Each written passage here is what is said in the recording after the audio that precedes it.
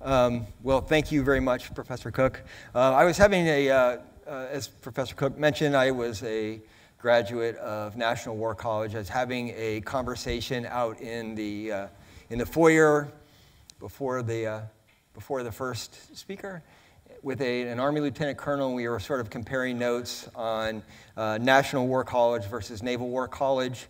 National was great. I really enjoyed my time there. I think that the highlights and the strengths of that are, one, it's in the D.C. area, so you did have access to lots of things going on in D.C. The class mix, just kind of looking at colors in the audience, was probably a little more joint. It was also probably a little more interagency. But there are two things that make Naval War College, to me, I think, just amazing. And the first one is the commute is much better here than it is in D.C. But the other one is this. It's the focus on leadership and ethics. I don't know how the other service academies are with that, but National, that's not really something they focus on. So this makes, certainly by comparison to, this makes this really amazing. I know that y'all are working very hard, but I'm also super jealous because this is remarkable what you have going here.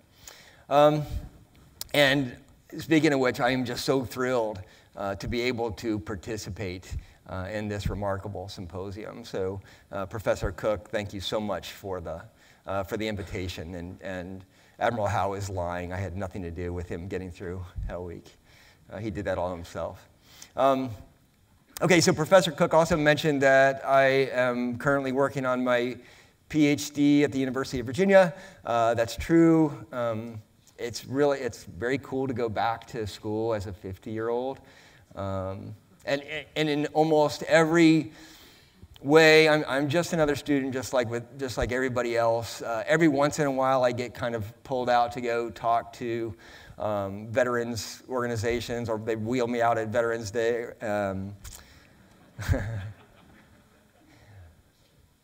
But there was one opportunity that I really enjoyed, or I say that. I enjoyed it when I was invited to it. And that was the coach of the women's basketball team asked me to come and speak to her team. And I was very excited about that.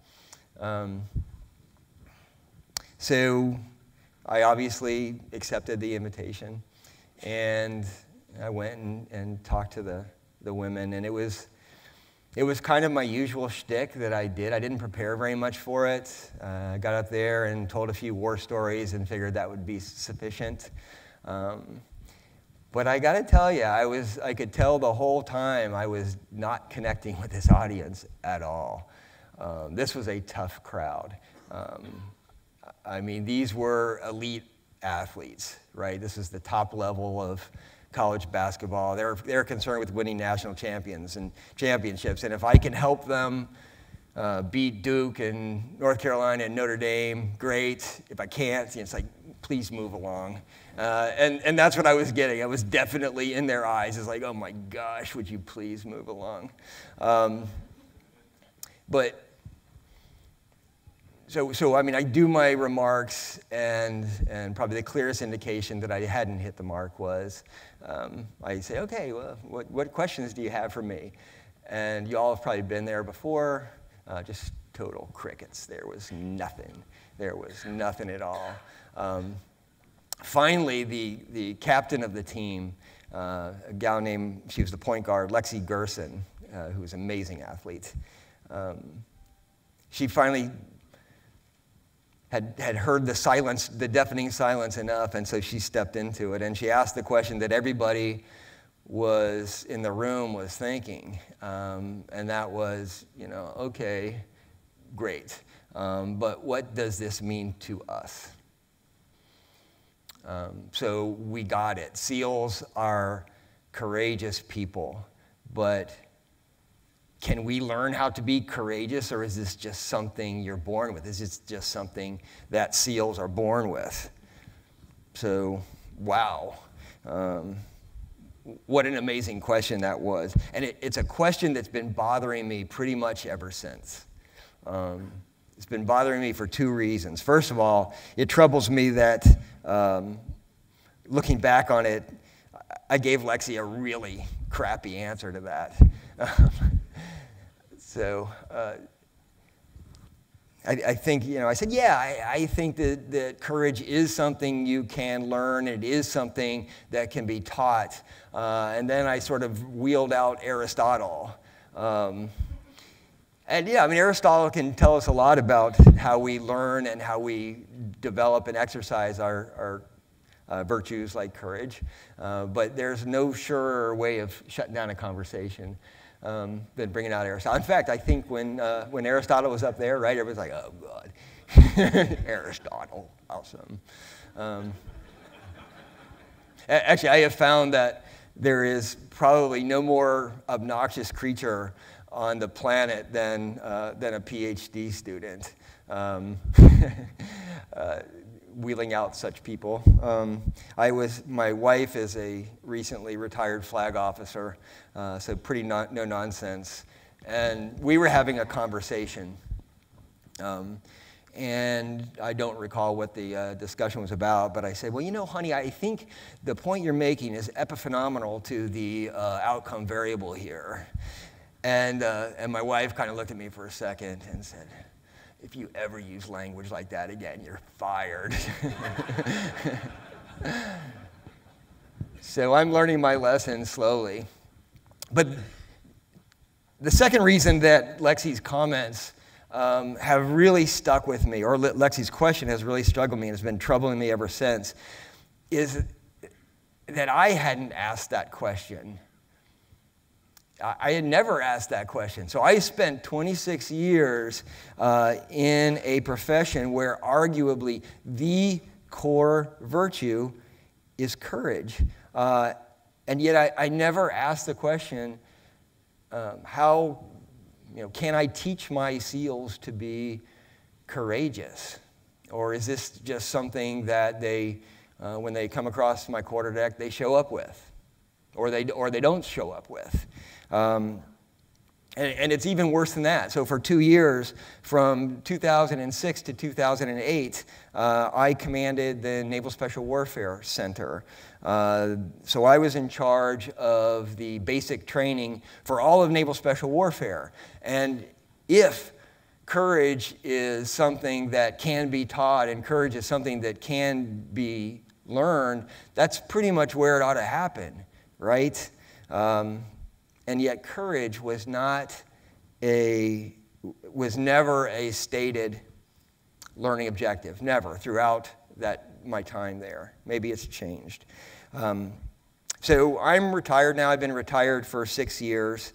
So this question for me, Lexi's question, is now purely academic, and I'm going to continue to work on it. But I'm hoping that perhaps my evolving thoughts on this topic may be marginally useful and interesting to y'all. My first insight regarding this, as I've gone back and thought about it some more, was basically that Aristotle insight that Aristotle, again, he's got something to say here, but that's probably not who I need to rely on to answer Lexi's question. Better person to rely on is Senior Chief Tosh. He was one of my BUDS instructors when I was commanding out there 8 years ago. So quick story, this was my first Hell Week as commanding officer of the Naval Special Warfare Center. Hell Week is, I guess most people kind of know what that is. It's the culminating event at the end of that initial selection phase. And it's hard on a commanding officer. If you really think about it, we feel that our responsibility is to look after and take care of the welfare of all of our people. And, you're doing that, and you're doing that, but as you're seeing these students going through this, it's really hard for you in your heart to say, yeah, I'm taking care of you. But you are. But, even though I had been in for over 20 years at the time, so I was a captain, this was my major command tour, I really didn't get Hell Week. And I think that most SEALs, and even most senior SEALs, really still don't get what it is we're doing there. You almost have to have done it, or you have to be there to get it. I understood the mechanics, of course, but I had a very unsophisticated perspective on what the purpose of it was. So on the fourth day of my very first Hell Week out there, I was walking across the grinder, and I noticed the incoming shift. They had just arrived. We go on shifts. You know, the students are there one shift 100% of the time. Everybody else, they're on 3 shifts of 8 hours. And so the morning shift had come in, and I noticed that they had really turned up the amp, man. They had really started turning up the intensity, and this is day 4 of Hell Week. And I wondered why. So historically, really nobody ever leaves, nobody ever quits after the 3rd day of Hell Week. So, you know, why not just kind of slack off and at least back it down a little bit? You know, I'm trying to protect my people. So I pulled Senior Chief Tosh aside. He was the shift chief, and I asked him, what are we doing here? And he answered very diplomatically, but also very directly. It's like, sir, Hell Week starts now. This is the most important part. And as I matured in my command, I started realizing just how right he was. Despite my many years in the teams, I had never fully grasped the purpose of selection phase. It's more than just a 2x4 across your forehead. There's some real purpose for it. And I had bought into that conventional wisdom that this was about culling the herd, about weeding out the weak from the strong. Not even close. Not even close. Selection isn't about attrition, and it never has been. It's about teaching and learning. It's about indoctrinating those who decide not to quit in the essential virtue of our community. In fact, the essential virtue of any warrior, and that's courage. So going back to Lexi's question, the answer is a definitive yes. Courage can be taught. Courage can be learned. And what I should have told her is that Naval Special Warfare has been doing it for decades. So have many other commands or many other communities. Now, we haven't been doing it deliberately, necessarily. So courage training, at least when I was in command, was something that just sort of happened organically and implicitly. But we were doing it nonetheless. And here's how. So SEAL instructors incrementally and almost daily expose SEALs to experience, or SEAL candidates to challenges they've never before faced. And in confronting these challenges, our students learn and practice 3 character strengths: self-knowledge, self-control, and love. And together, I argue that these 3 strengths are the constitutive elements of the virtue of character. Of the virtue of courage. So what I plan to do this morning is I want to elaborate on each one of these. I also want to discuss a 4th constitutive element of courage that I believe Naval Special Warfare and actually very few organizations pay proper attention to. And that 4th one is a tolerance for failure. So Dr. Cook asked me if I wanted to use PowerPoint, and I said no. But if I could have, I would have had 1 slide up there, maybe the whole time. So instead of PowerPoint, if you've got something to write on and write with, go ahead and write those 4 down. So it's self-knowledge, self-control, love, and a tolerance for failure. And when we come around to the Q&A, just in case we're in crickets mode, instead of that, if you don't have a question, think about those 4, because this is kind of a work in progress for me. I'm thinking through this. Do I have it right that those are the constitutive elements of courage? And do I have it right that those are things that can be taught and that can be learned? Yeah, so let's just have that discussion. Or tell me where I'm right and tell me where I'm wrong on this. So first of all, self-knowledge. For every individual, there is a point of exertion beyond which the body and the mind shut down.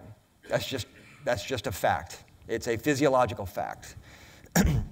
Because our species has evolved to kind of pull up short right before you collapse, which is a fine strategy, a very prudent evolutionary strategy, very few people explore that. Very few people understand precisely where that shutdown point actually resides.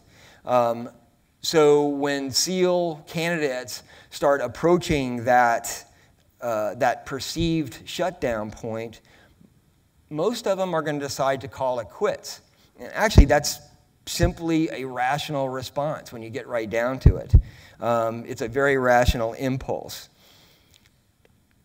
But those who decide to stick around, they will take one more step, even though this perhaps seems irrational. They'll take one more step, even though it might even be dangerous. And what they do when they take that next step, and then the next step, and the next step, is they learn something, they learn a basic truth about all human beings, and that is that our reserve tanks go pretty doggone deep. We all have this understanding that our limitations are here, but actually they're somewhere here. It's the same with the machines we use. Where is that line? Where is that point where the airplane just is not going to fly anymore? Sometimes there's a delta between perceived limitations and real limitations. Has anybody ever read the book or seen the movie Lone Survivor? So not that many. Okay. So this was Lone Survivor recounts the story of Operation Red Wings, which was an aborted reconnaissance. Well, it was larger than this, but the part that the story recounts, it was an aborted reconnaissance operation in the Kunar province of Afghanistan in 2005.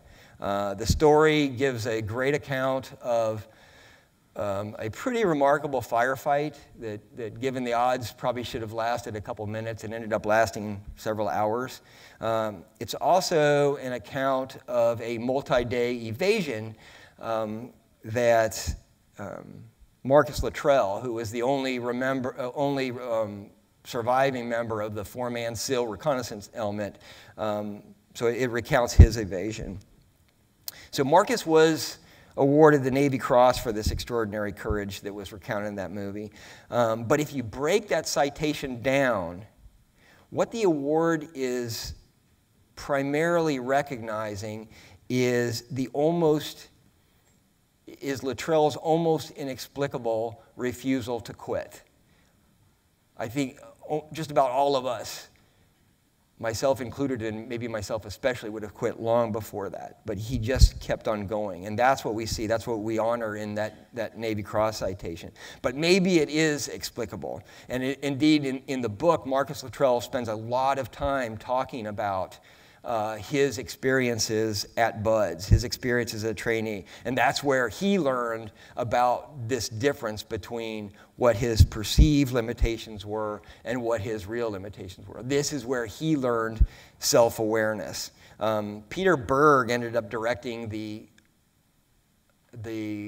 movie version of this. And I think it speaks volumes that one of the first things he did when he got the gig as director of this movie was he flew down from Hollywood to my command to take a look at this, to see, okay, what happens here? I want to know, because this seems central to the story. Something that's happening, some learning and some teaching that is happening here is central to this story of courage that I'm going to try to capture on film.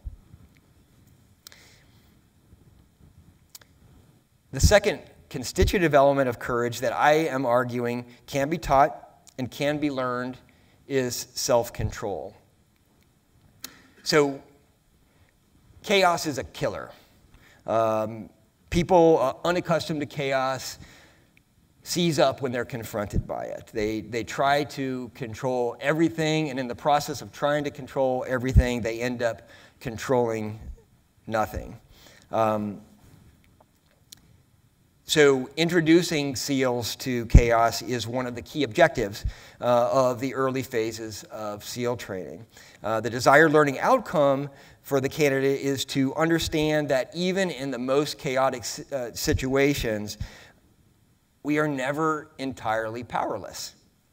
There is always going to be at least one domain of control. And that domain is ourselves. It's our own emotions. It's our own emotional responses to whatever is happening. I had a commander one time that it was sort of his big three of this is what we do and this is what makes us who we are. And one of them was we thrive in chaos. I don't think that's right. I don't think that anybody thrives in chaos. But I will say this, that for those people who, for whatever reason, have learned to control their emotional responses to chaos, they at least seem to be thriving in chaos. And that can be everything. So a good example of this, and pulling away from a SEAL example here, Admiral Stockdale and his fellow POWs during their captivity in the Hanoi Hilton. So at the core of this amazing story of courage that these men evinced just about every day, I argue was self-control. So Stockdale had, before he was a POW, he had studied Stoicism, and he had studied the Stoics, especially Epictetus, Seneca, and Marcus Aurelius. And when he was captured, and when he was a senior POW at the Hanoi Hilton, he put that education to use, and he meticulously sorted out, okay, these are the things that I can control, that we can control. These are the things that we can't control. He focused everybody's attention on what they had agency over. Now, a POW has very little personal agency. Indeed, being a prisoner might be one of the most constrained set of circumstances imaginable. But what Stockdale taught his fellow prisoners, and what they learned from Stockdale, was to concentrate all their energies only on those things where they had some control over it, and then and this was probably especially important, not to ruminate on those things that they had no control over. So rather than echoing those hollow edicts about, tell them nothing but your name, rank, and serial number, which is a strategy that is always going to go wrong, Stockdale directed his fellow POWs to instead focus their energies on making their torturers work for everything they got, that they could control. So rather than feeling like failures when they gave up information, they felt like successes when they lasted 1 more minute, 5 more minutes, when they made the torturer sweat just a little bit more.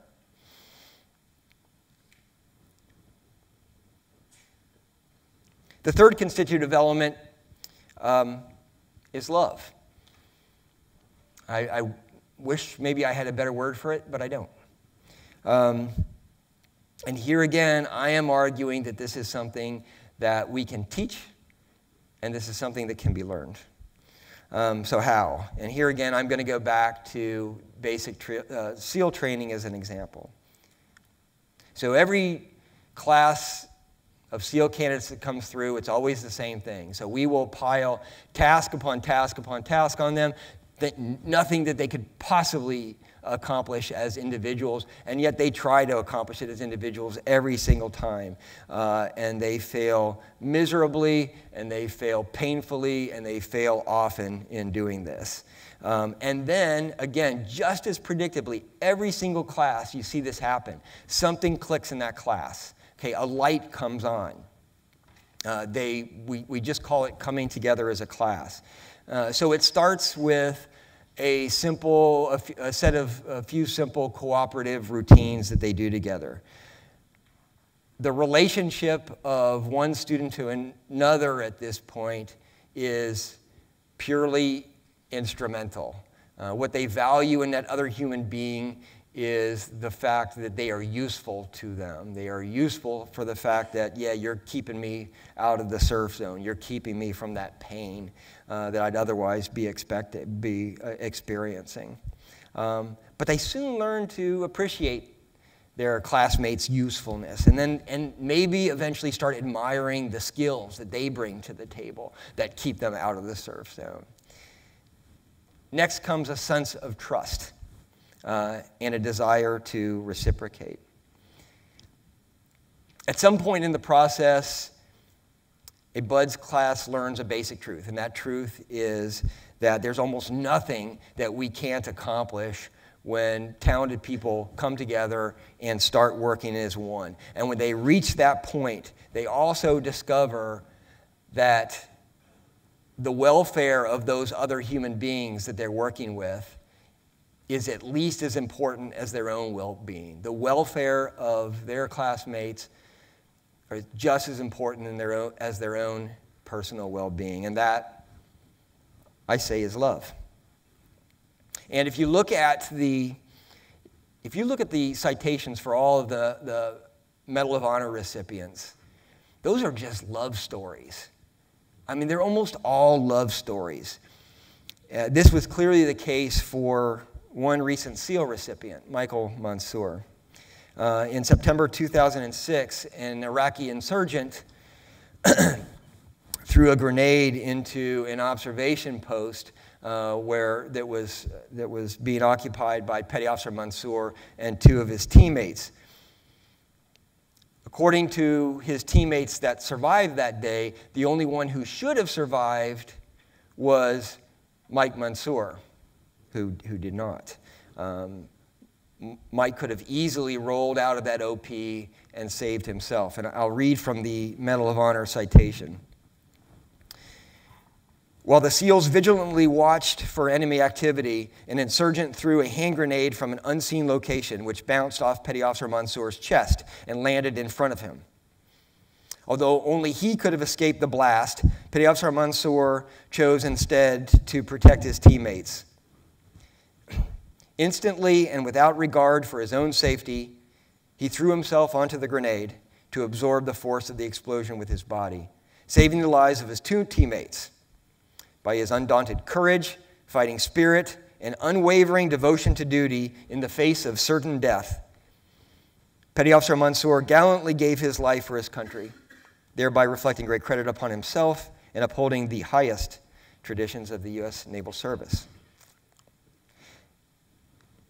So I imagine that to many Americans, this account reads as some sort of gung-ho tribute to runaway patriotism. That would be a profound misunderstanding. I had the opportunity to speak with one of Petty Officer Mansour's teammates at his memorial service. And the story that he told was factually the same as the Medal of Honor citation, but the tenor was radically different. So according to his teammate, before Mansour smothered the grenade with his body, he looked down at the grenade, looked up at his teammate, made eye contact with his teammate, and offered his final two words. "Oh, shit." This was not somebody who wanted to go out in a blaze of glory. This was a supreme act of love. Okay, let me recap kind of where we've come so far.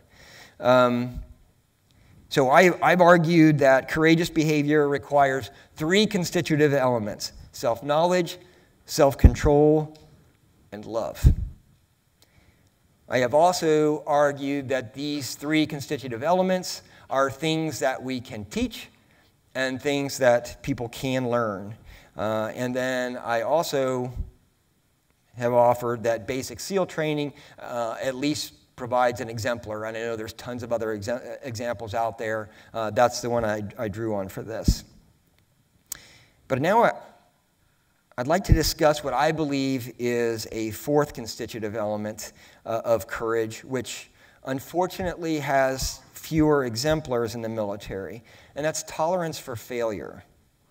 And I think I'll spend a little extra time with this one because I think it's less intuitive. In fact, I may just be wrong here, so I'll spend a little more time there, and so you can attack this, because I might be wrong. So a decent engineer. Any engineers out there? A decent engineer approaches pretty much any project knowing just one thing for certain, and that's that someday this thing is going to fail. So why so negative? Why are engineers so negative? Negativity, of course, has nothing to do with it. Engineers assume failure because they're trained to make this assumption. Every first-year engineering student learns that any non-equilibrium system, a category of system that includes all man-made systems, I think, is destined to someday degrade and someday fail. Armed with this knowledge that degradation and failure is a matter of when and not if, good engineers focus on the question of how. How is it going to fail? They design their bridges and their rockets and their computers so that when they degrade, when they fail gracefully. So graceful failures are anticipated, they're controllable, and most importantly, they're recoverable. Catastrophic failures, by contrast, are unforeseen, unmanageable, and they often result in disasters. So I think we're all fortunate that the technical experts who design our hardware, our submarines, our surface ship, our aircraft, our communications networks, they understand the importance of graceful failure. Yet we who operate those systems are often very ill at ease with failure. And I'd like to see more leaders who become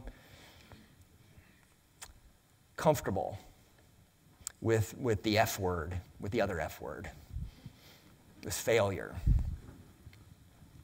Okay, like engineers, military leaders design and manage systems. But the systems that we are entrusted with are infinitely more complex. They're more fragile than anything fabricated in a shipyard. The non-equilibrium systems that we lead are human social systems. A ship's deck division, a marine rifle company, a SEAL platoon, a numbered fleet, an expeditionary force. So these are all examples of non-equilibrium systems. So no matter how good they are, no matter how good you think you are, they are going to fail. They are going to fail someday. And this should prompt us as leaders to ask some important questions. So when the human social systems that we lead fail, will they fail gracefully or will they fail catastrophically? And this may sound defeatist. And even worse, when we talk about tolerating failure, it's counterintuitive, and it's potentially dangerous given the stakes that some of our missions, sometimes we are playing for. The failure is not an option approach to leadership, on the other hand, is quite intuitive. It enjoys an admirable pedigree, and it has been credited with many distinguished accomplishments. Indeed, the SEALs several years ago put together an ethos. The last line of that ethos is, "I will not fail." So the failure is not an option is built in to who that community thinks it is. So definitely, a failure is not an option approach to leadership can result in great things and great achievements. I suggest, however, that they are far less likely than conventional wisdom may suggest. A more likely outcome, I argue, is an uninspired workforce that seeks safety in middling accomplishments, fears change, and deals with perceived errors by either concealing them or deflecting the blame on somebody else. In short, when we are intolerant of failure in ourselves and in our organizations, I believe we stifle courage. So 3 mechanisms contribute to this outcome. First, failure is not an option. Leadership discourages boldness. Generally, for any given tactical or strategic situation, there is the standard solution, the way things have always been done, and then there is the best solution. And ideally, they're one and the same. But there's no real reason for us to expect that they always will be. The authors of our textbook solutions, they can't foresee everything, right? So we have to be thinking beings. And oh, by the way, there are those other guys, our potential adversaries, who are trying to get inside that textbook and mess with it. So we always have to be looking for that best decision or that best approach. Sometimes that is the standard solution. Sometimes, though, the standard solution is like the surest path to disaster. Yet, regardless of whether the standard answer is the best one, merely the safest, or perhaps a bad way of going, our people are going to reach for that textbook answer every single time if failure is punished. Novel approaches are just too risky, given failure is not an option leadership. If, however, our people know that regardless of the outcome, a well-managed risk will be tolerated and perhaps even rewarded, then they'll approach problem solving differently, preferring the best solution to the standard solution when they're not the same. When people work in risk-tolerant environments, not only are they more likely to discover the best solution to persistent problems, but because they are accustomed to working off-script, they're also going to be better prepared when they are forced to work off-script, when something unique or novel comes their way. So like at the Battle of Gettysburg, failure really was not an option for Colonel Chamberlain at the left flank of Little Round Top. But clearly, he was not operating under failure is not an option leadership. Judging from all of the inventive moves that you saw across the Union lines those days, risk-taking and context-driven innovation was clearly what leadership out there was doing and was pushing. And the most famous example of that, of course, is the downhill bayonet charge, which, if it didn't succeed magnificently, history would have questioned seriously. So the second mechanism by which failure is not an option leadership institutionalizes mediocrity and, I believe, cowardice is by introducing disincentives to trying anything hard.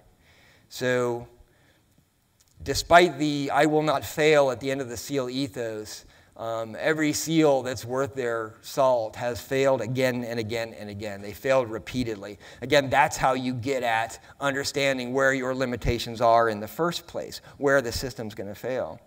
But people who are taught not to fail, people who are taught to fear failure, they're never going to get at these limitations. They're never going to understand where they are. And the result is going to be we're going to leave vast resources of human capability permanently unexplored and permanently untapped. Likewise, teams that fear the consequences of failure are going to engineer training scenarios where success is virtually assured. I tell you, I have been in so many exercises like this where the victory party was pretty much on the schedule. We knew exactly when that was going to be. It's like the Harlem Globetrotters, right? They're always going to win just as long as they bring out that team that's being paid to lose to them.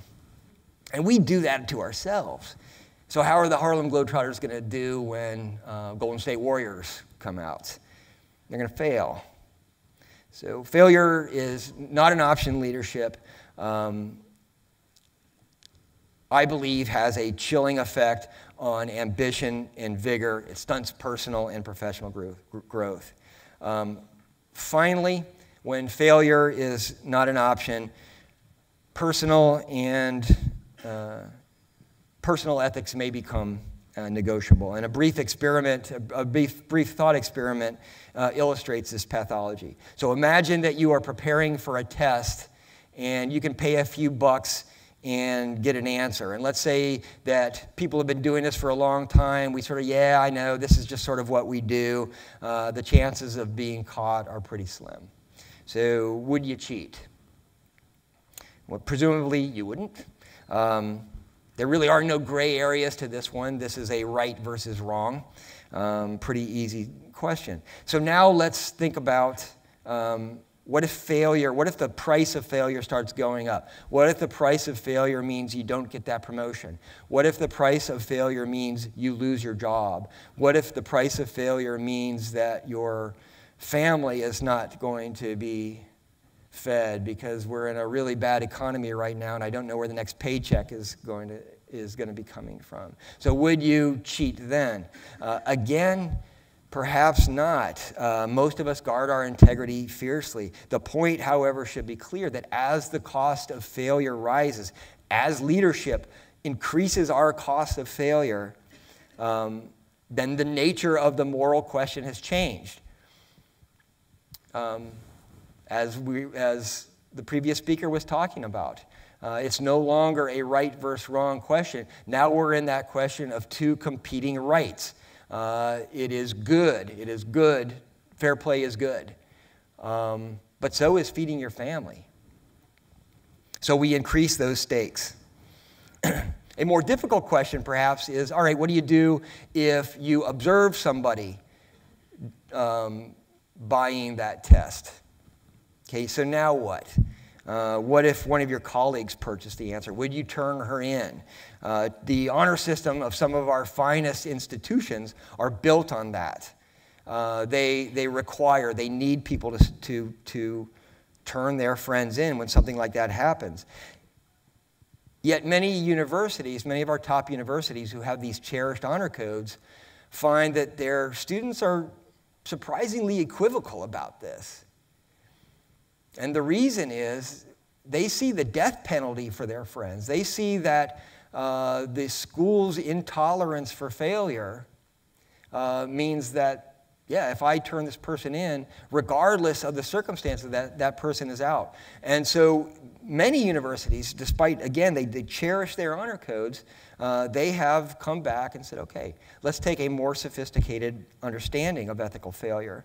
And then incorporate that. And then once the students understood that the death penalty had been lifted at most of these places, they started seeing more compliance with the honor code. So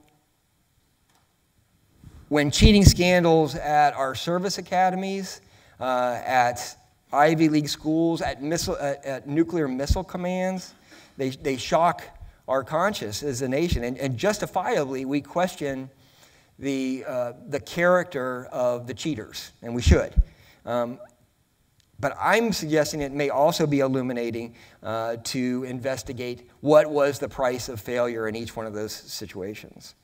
In short, I'd like to suggest to all future commanders that failure is not an option approach to leadership, a leadership style that is generally celebrated in our military and corporate cultures may in fact produce timidity and unethical behavior. Human social systems that do not accommodate for graceful failure inspire caution and rote adherence to standardized procedures. And organizations, by contrast, that tolerate honest failure, I argue, inspire moral and physical courage.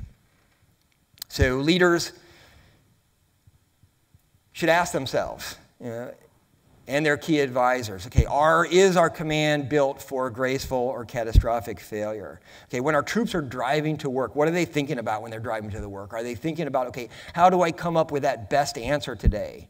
Or are they thinking about, oh my gosh, I hope this isn't the day that I get fired for stepping out just a little bit, for taking a risk? What is the tenor of our dialogue? How many times do phrases come out like, I will not tolerate? Failure is unacceptable. How many times do they turn up in our instructions, in our standing orders? Do we encourage our people to be bold, and then the first time they do try something out of the box, we slam them when they get it wrong? Clearly, there are cases where a zero defect mentality is absolutely correct. Clearly, there are outcomes that assault our notions of decency, and we have to nip those in the bud. But as the words "I will not tolerate," and as that "I will not tolerate" list expands to include lesser crimes and misdemeanors and even honest mistakes, and I have been in commands like this, and I assume many others have, then the unintended and unhealthy consequences that I discuss above, I think, are absolutely predictable. So, before I wrap up, most of my examples have come from the SEAL world and come from my own experiences, which I guess is natural enough. So I think a good critique of what I'm saying here is that it's not generalizable. I'm suggesting it is. I'm thinking of just about any command, and I'm thinking about just about any organization, and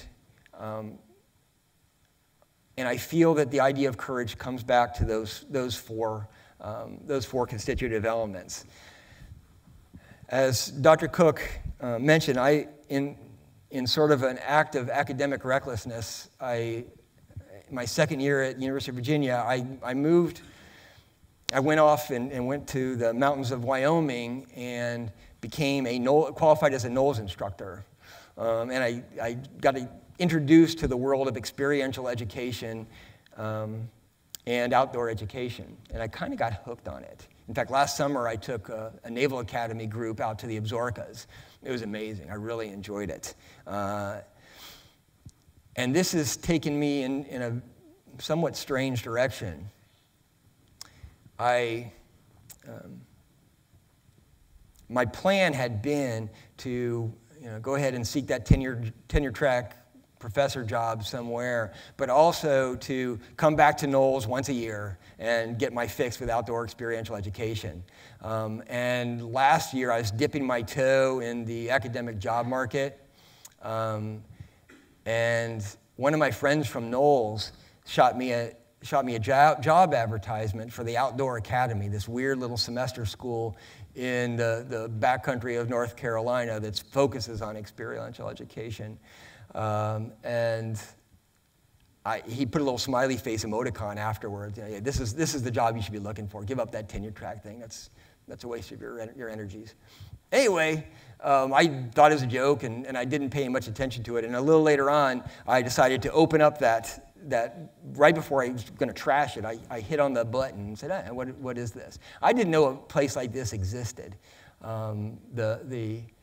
It's remarkable. So our mission is experiential education for young people, promoting the natural world and the betterment of human character. It's like, wow, that's bold. That's kind of interesting. So I did explore it a little bit, and just enough that I put in an application, really kind of on a whim. I wasn't serious about it. But the same week that I had 2 interviews lined up. One was at University of Pennsylvania, so great school, Ivy League school. And then that same week, at the end of the week, I was getting an advertisement at the Outdoor Academy. The first interview I had at Penn was with 3 with 3 students. And it was a softball interview. It was a total softball interview. I think I was asking most of the questions. Like, okay, why are you at Penn? Do you like it here? What's new? And they were answering most of my questions. And then I went on to the real interview, which was tough. The next week, later that week, my first interview was with 5 15-year-olds. I just got done with 3 daggone Ivy League kids, 5 15-year-olds. They're hobbits, man. This is going to be easy. I'm gonna crush this. I sit down with the 5 hobbits, And I say, well, okay, so why are you at the Outdoor Academy? What have you learned here? What's good here? What's not so good here?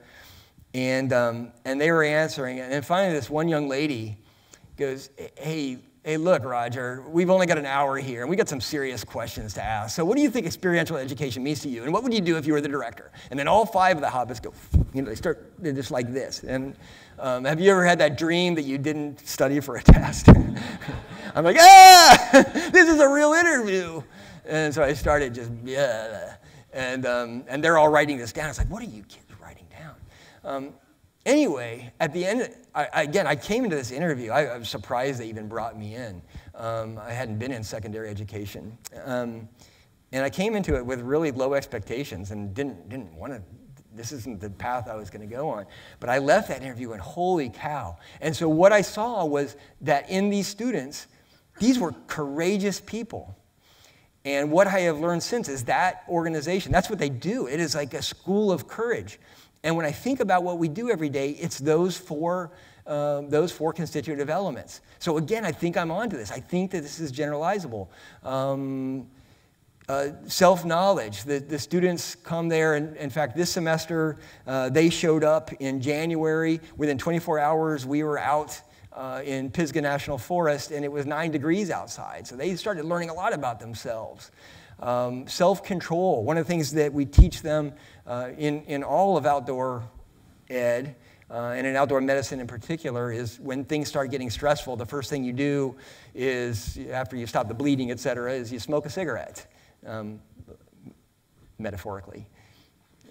Parents would frown on that if we did that for real.